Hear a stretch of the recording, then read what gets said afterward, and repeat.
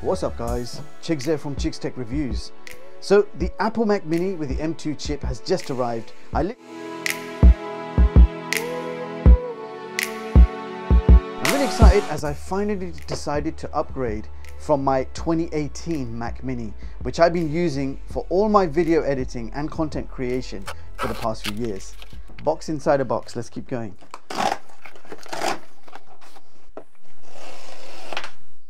Wow.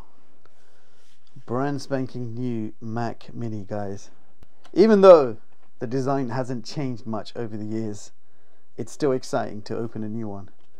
Okay, just going to place this to the side for now. Let's see what else we get in the box. So usual Apple paperwork and Apple sticker and a power cable. That is pretty much all you get in the box. So as expected, all metal design, Apple logo on top. At the bottom it says Mac Mini, and it doesn't look like you can twist to gain access to the internals. Now let's have a look at the ports. We've got power socket, Gigabit LAN, 2 Thunderbolt ports, HDMI out, and we've got 2 USB 3 ports and a headphone jack just underneath. And that is pretty much all your ports. Now I'm going to quickly run through the specs. Now this new Mac Mini is powered by Apple's M2 5nm octa-core processor clocked at 3.5 GHz. For graphics we have a 10-core GPU which we are going to be putting to the test later on in this video. Now this model has 8 gigs of RAM, and that is DDR5 RAM, and I opted for the 512GB SSD storage, and I will tell you why a little bit later in the video. Now this also has Wi-Fi 6E, Bluetooth 5.3, Gigabit LAN. It's running the latest version of macOS. You've got 2 Thunderbolt 4s, you've got 2 USB A's. This supports dual display, so up to 6K via TypeC or 4K 60 via the HDMI port. Now Mac Mini also supports HDR10, HLG, and you have Dolby Vision and Dolby ATMOS support, and you guys know we're going to have to test all of that out. Now I do want to do a quick side-by-side comparison with the Mac Mini 2018. So here they are side by side. You can see they are exactly the same size. So no difference in the size and feel between these two. And the only physical difference with the ports, you've got 2 extra Thunderbolt 4 ports in the 2018 Mac Mini. So yeah, we lose 2 ports, but specs wise, Apple M2 octa-core is going to be much more powerful than the Intel i5. The graphics performance is going to be a lot better. I've actually gone for the faster 512GB SSD. Now the base model of the Mac Mini has 256GB. This 2018 model is the base model, 256GB. Now throughout the years of using the Mac Mini, it started off okay. The more intensive tasks I undertook with the 2018 model, I would find quite a bit of slowdown, and that is due to the slow 256GB storage that you have in the base model.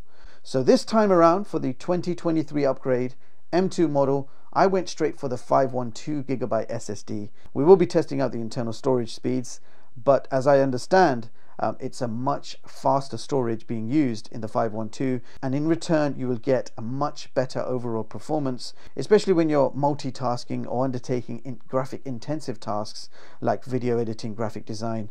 So if you are considering a Mac Mini, even if you go for the previous M1 version of the Mac Mini, make sure you go for the 512GB storage. Totally avoid the slow 256GB storage. So yeah, finally decided to upgrade my 2018 model. It's getting too slow for me, especially when editing 4K video. Now quickly go over the pricing. Now the base model is only $649 for the 8 plus 256GB version, which is £100 cheaper than the previous M1 Mac Mini base model. Now I've actually gone for the 512GB version for $849, so £200 more, but it uses that faster SSD storage, and it does make a huge difference, especially for content creators and performance users. Now here's another tip for you guys.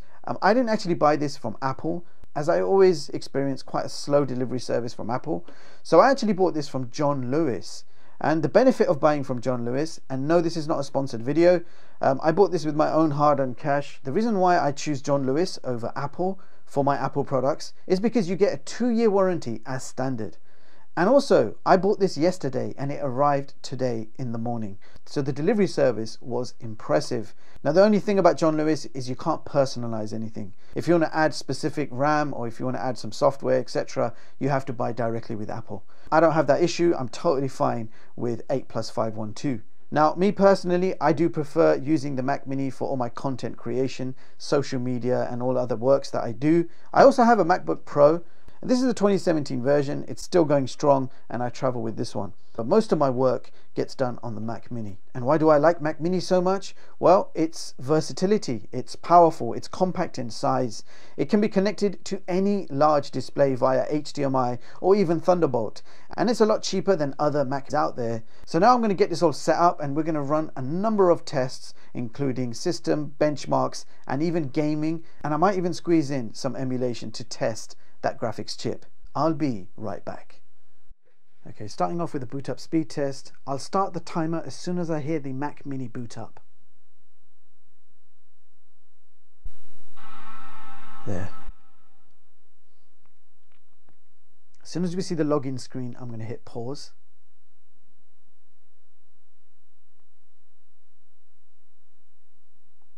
Pause. Okay, I'm going to type in the password. Now, as soon as I hit enter, I'm going to continue the timer. So here we go. Enter.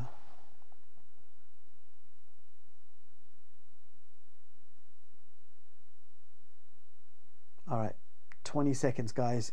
So it took 20 seconds to fully load to the macOS desktop.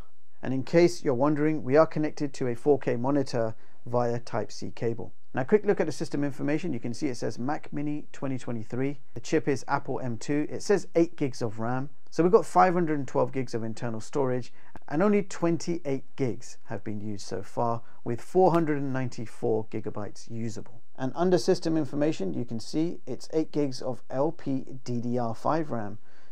And for those who are interested, here is some detailed information on the SSD. You can see the capacity at the top and all the other details available. Okay, we're going to start the performance tests. The first test I want to run is 4K video from a USB drive, and I've just connected up my 64 gig SanDisk USB drive, and we are doing this with the VLC media player, which I did download through the official VLC website. So that's high bitrate 4K Jellyfish demo, 160 megabits per second, and you can see the video is playing back super smooth. And the media player that I'm using is VLC Player, which I downloaded from the web browser. Let's close this and open up the next one. It's 180 megabits per second, and I've got no doubt, as you can see, it's playing back super smooth. Okay, the real test, 400 megabits per second, and I'm also fairly confident that it's going to manage this as well. And you can see flawless playback of high bitrate Jellyfish demo, and this one is 400 megabits per second. Awesome stuff. Now we're going to play some 4K 60 with HDR.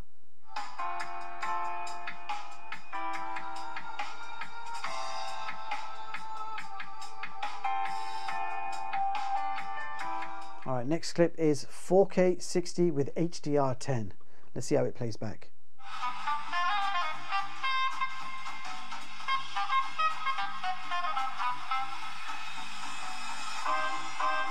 So you can play back pretty much any video format you like. I did not even have to download any codecs. I'm playing multiple video formats, MKV, TS, MP4, even AV1, everything working fine. All I did is download the VLC media player, which is completely free from the VLC website through the web browser.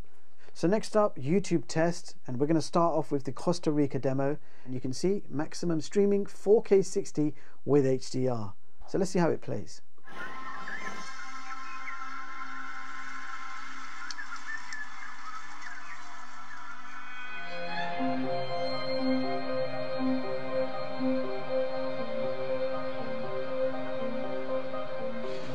Okay, chop it off. Chop it off. Let's do it.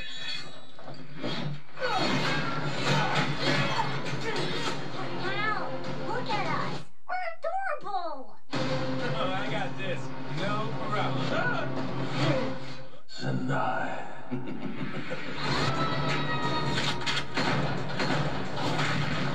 Okay, so I've connected the Mac Mini to my 75-inch LG television. And you can see here LG TV SSCR2, and you can see refresh rate 120 Hz with high dynamic range on. And Netflix does support 4K 60 with Dolby Vision. President of Hawkins Middle AV Club. And Amazon Prime Video also supports 4K HDR. Right, you are all set. And Disney Plus also supports 4K streaming. Oh, it's nothing. Now I've just installed Steam and we're going to test out some gaming to test that 10-core GPU.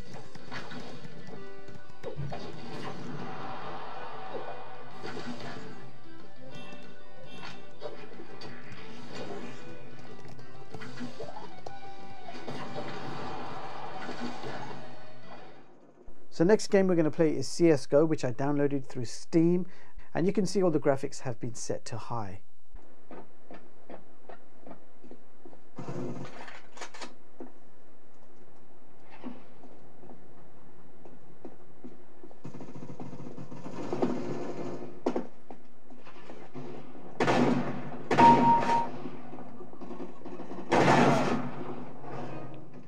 Now if you really want to test the graphics of a computer, probably one of the best ways has to be PS3 emulation. You do need quite a powerful graphics chip to be able to play PS3 games. Resolution is 720p, PS3 native, Vulkan backend. We've got the shader quality slightly set to low, and as you can see we're achieving around 30 frames per second. I'm actually quite impressed that the Mac Mini was able to play the game. I wouldn't say it's the smoothest gameplay. Alright, time for some PS2 emulation with PCSX2, and we have the resolution set at 6x native, Vulkan backend. We're achieving around 59 to 60 frames per second, and the game is running at 100% speed.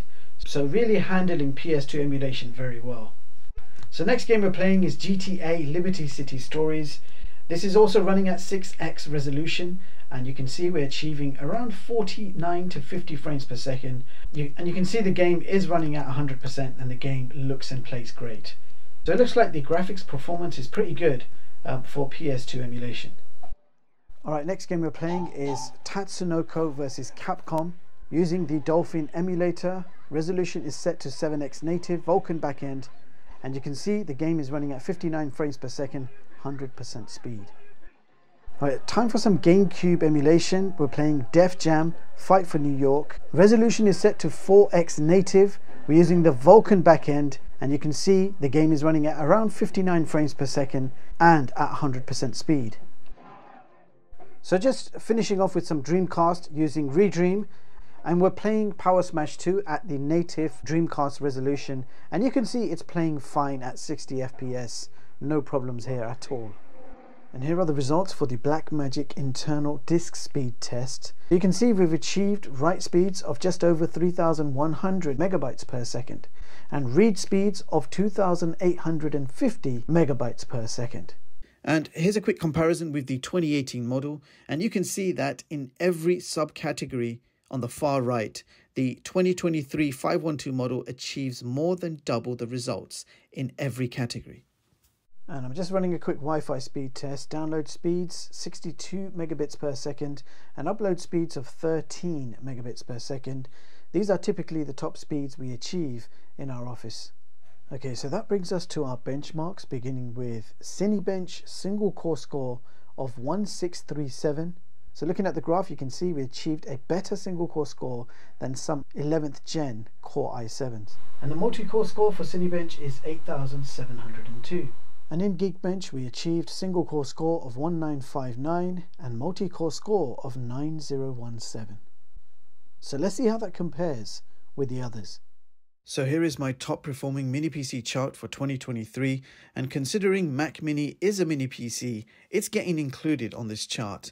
And the chart ranking is based on benchmark scores. So if we compare the Geekbench results and based on what this Mac Mini could do in the performance and gaming tests, the new M2 Mac Mini earns itself position 4 on this chart. Now that should give you guys an idea of what sort of performance to expect from the Mac Mini. Definitely surprised by these results. Now you can view the full versions of all my charts online at chigstech.com and read them at your leisure.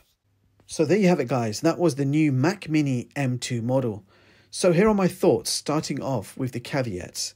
Now Mac Mini is unchanged in design. It's been exactly the same for the last few years. The RAM and storage are soldered and not upgradable. So for the best performance, I would recommend the 512 version minimum. Now, it's a shame that we only have 2 Type-C ports in the new 2023 model. No accessories are ever included with the Mac Mini, although it would be nice. Now, obviously, this is not sold as a gaming machine, and the best you can do on it is PS2 emulation. It struggles with PS3 emulation and plays older Steam PC titles. So you would not buy a Mac Mini for gaming. Now, on to the positives. This will be an excellent workhorse computer for creators, designers, and other professions that require that performance to undertake heavy tasks. The Mac Mini is great for multitasking, and it's ideal for 4K video editing. Apple Silicon has come a long way, so very good overall system performance. Now, there is no doubt you can buy a cheaper and more powerful mini PC running Windows 11. But if you're already on Apple's ecosystem and you like working on Macs, it's going to be quite difficult to downgrade to Windows 11. Now, I know this comment is going to be subjective, but trust me, once you start using Mac, Windows is always going to feel like a downgrade. This is the honest truth. You can ask any Mac user out there. Now, I personally find when I'm working on Mac, my productivity goes up, and I also love how secure it feels when compared to Windows. I know that's also debatable, but this is just my experience I'm sharing with you guys after using Mac computers for the last 5 years. So that concludes my video on the Mac Mini 2023. I hope you found this one useful. Are you going to be getting a Mac Mini for yourself, or have you bought one already? Let us know your thoughts.